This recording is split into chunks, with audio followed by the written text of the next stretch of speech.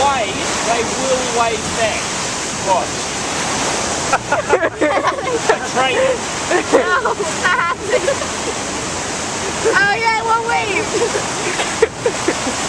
So the falls today are around about 50%. So only about half their full height. And they can control the height with a set of gates to keep Lake Taupo nice and level and also to regulate the river. There's obviously 8 hydro dams on the way down, so they can control how much water is coming into the system. The upshot when it's a little bit lower like this today, you want a really close look. Yeah? Some really close-up photos? Yeah? They would make it wet.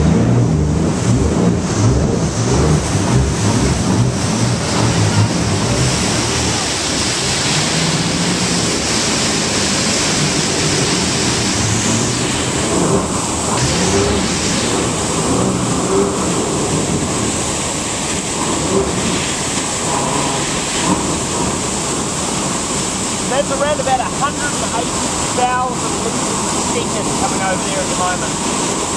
Full flow's 360, which is an Olympic-sized pool every 5 seconds getting emptied out over the fall.